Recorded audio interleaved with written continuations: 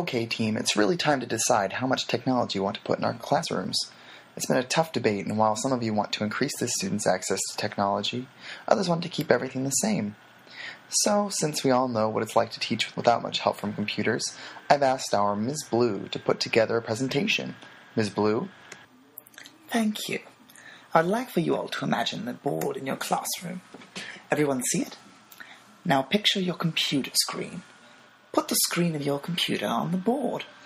That is the power of technology. You can project documents that you have made previously right on... Now wait a minute, Fasse. You and I both know that's what projectors are for. Now, Mr. Highstops, if you had not interrupted me, you would already know that smart boards also allow you to manipulate right on and save changes right on the board. Ooh. Sorry, Ms. B. It's quite all right. Ms. Lightswitch, you know more than anyone about the destruction of natural habitats for timber, don't you? Yes. But what does that have to do with teaching? Well, what do we all use to send out newsletters and assignments with kids every week? Paper? That's right. By using a class website or blog, every student can be up to date on their homework, and parents can be up to date on what is going inside the classroom without the use of all this extra paper.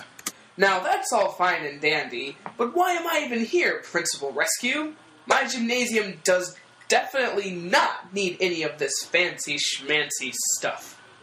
Ms. Pueblo, there are tons of resources to be found for any subject matter. One that comes right off the top of my head is a heart rate monitor. Isn't that a useful tool when teaching about personal health?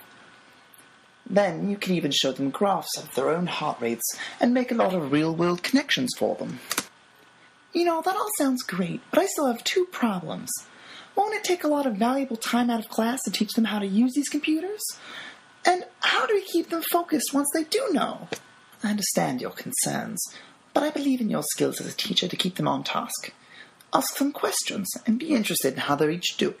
Wow, Mrs. Blue, I'm convinced. That looks like a great model. I had my doubts, but they have surely since evanesced. Yeah!